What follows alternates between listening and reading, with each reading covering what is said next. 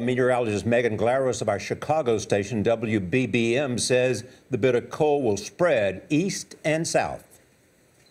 Charlie and Nora, it's a return of the polar vortex, back to those days of absolutely bitterly cold temperatures as that polar plunge pushes down to the south into the United States over the course of the next couple of days. Looking at wind chill warnings and advisories from Montana to New York, high temperatures will be anywhere from 10 to 30 degrees below normal. Wind chill readings in the Great Lakes and upper Midwest anywhere from 20 below to 50 below. What we see, though, going into Tuesday and Wednesday is of great concern because that cold air meets Gulf Coast moisture, and that then brings the potential of snow as far south as the panhandle of Florida, also impacting Georgia and the Carolinas. And we're talking about snow to the northern extent of this system, a bit of ice in between, and potentially some rain down to the south. Could see accumulations as high as 3 to 6 inches in parts of central Georgia and the Carolinas.